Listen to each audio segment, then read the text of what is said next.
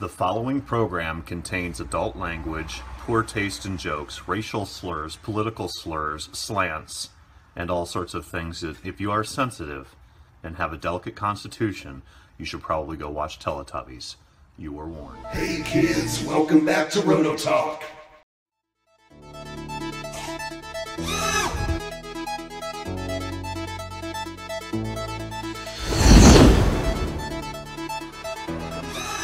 The other day when we were rebuilding that screwball engine, one of the things that bothered me was I didn't have a way to really hold it to the table well to test it to make sure it worked.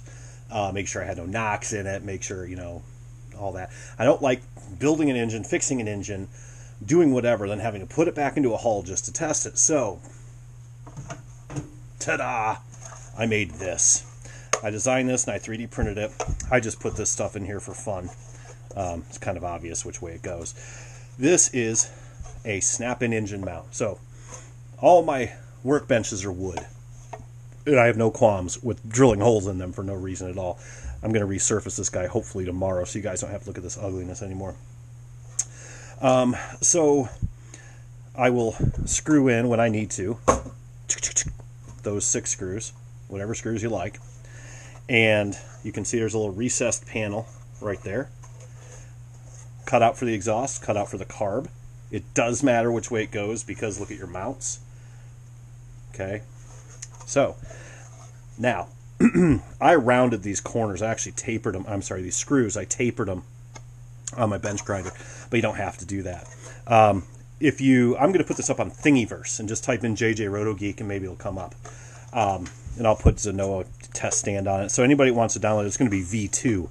Is going to be the new one because my hole spacing wasn't quite great. One thing you want to do, whatever you decide to use for screws, you will have to open up the holes. I did put the holes in here, but they're small. That way you can just open it up with a drill, put in your own things. So the whole point of this recess, is so you don't have to take off your collet. This will fit with a standard collet or a pulley collet, pull start or a pulley or nothing. And all you do is lock in the front and slap it down. It doesn't lock in, but it stays in. It stays in good enough for bench testing. Okay, you can still keep your hand on it, give it a pull, but it'll be screwed in. I might beef these up on V2 because I don't know how well. But if you have 6 of them holding it, it should be okay. Okay, but you can see you got plenty of room in there for turning if you want to leave your exhaust on. But I'm going to use this for when I rebuild engines, I want to test them, or whatever. Basically is winterizing. That's it. It's just a little test stand. It's nothing fancy. Print it with supports, no big deal. And I even made a little hole for the idle screw. Now, we don't use idle screws on marine engines when we're running, but it is handy to have an idle screw in here because you won't have any way to control your idle. So screw that in, fire it up. You can control your throttle from the back with your finger, obviously.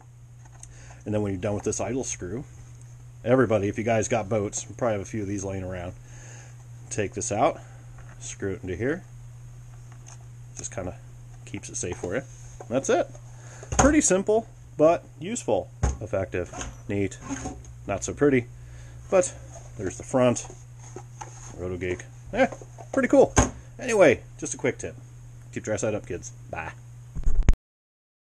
Gangnam Style.